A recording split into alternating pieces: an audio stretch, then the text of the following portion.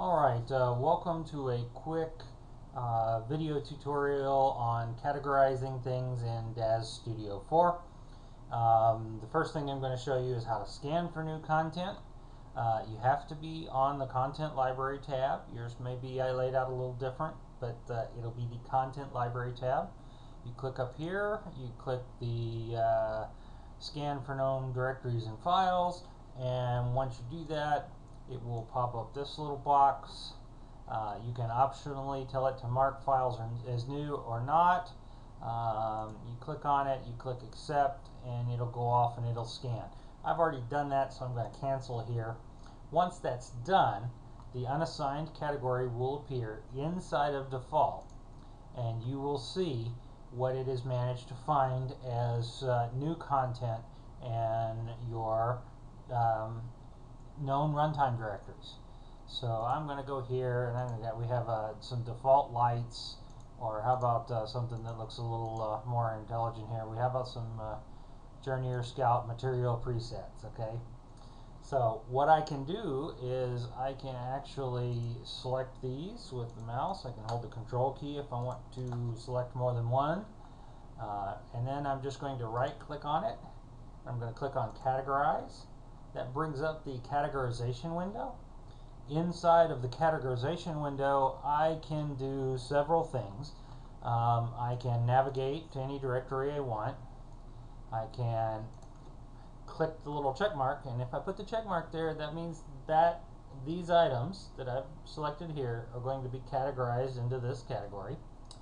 But perhaps I don't want to do that.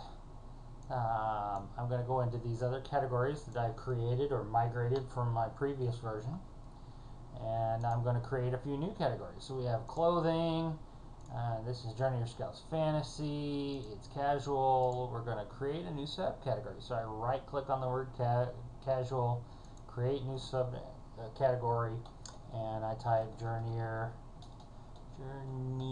Scout, and then that is there, and I can create another new category if I want. And these category names are pretty much entirely up to you. You can call them whatever you want and however you choose to organize them.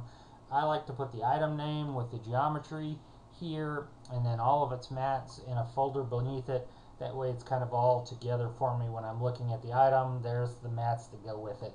So if there were multiple texture sets for Journeyer Scout, I could have them all listed right here. So right now, if I click accept, nothing's going to happen. I actually have to select that box. It puts the little check mark there, and if we were to scroll off of this, you'll see how the word fantasy is in white. That lets you know that this item, these items that I have selected, are within the fantasy category. They're within the casual category, and you can see, you can kind of follow the trail there. That's a feature I petitioned DAS to put in, and they were more than gracious enough to do so. So I'm very glad to see it there. It's subtle, but it works. So now I'm going to click the accept button, and you'll note that they disappeared. And they disappeared because I did this from the unassigned category. And now if I scroll back here and I go to people, Genesis, clothing, fantasy, casual, Journeyer Scout, and there they are. Look, there are my items. Now, there's another thing you can do, which is you can utilize the hard drive representation folders, or libraries as they're called, within the Content Library view. These three folders here, the DAS Studio formats, the Poser formats, and the other import formats, are quote-unquote libraries that represent the actual files on your hard drive. When you're working within these three views, you can't actually remove the products without removing them from your hard drive. That would be a bad thing. So you need to be careful there. But there are some pretty powerful things. I'll show you. This is my favorite part about working from this view. If I go here and I look at animals, we have the Millennium Subdragon, and we have the sample res materials. Now pretend there were a whole bunch of animals here other than the Millennium Subdragon.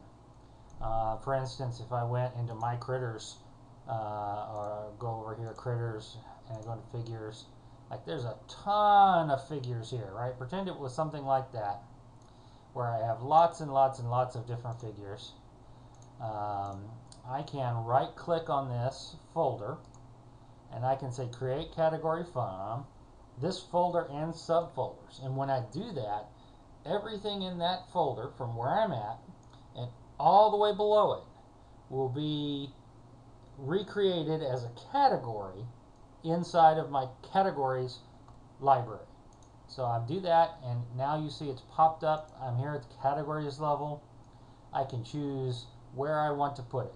For the purposes of this, I'm going to put it into the default category because I've already got a critters folder and I don't want another animals.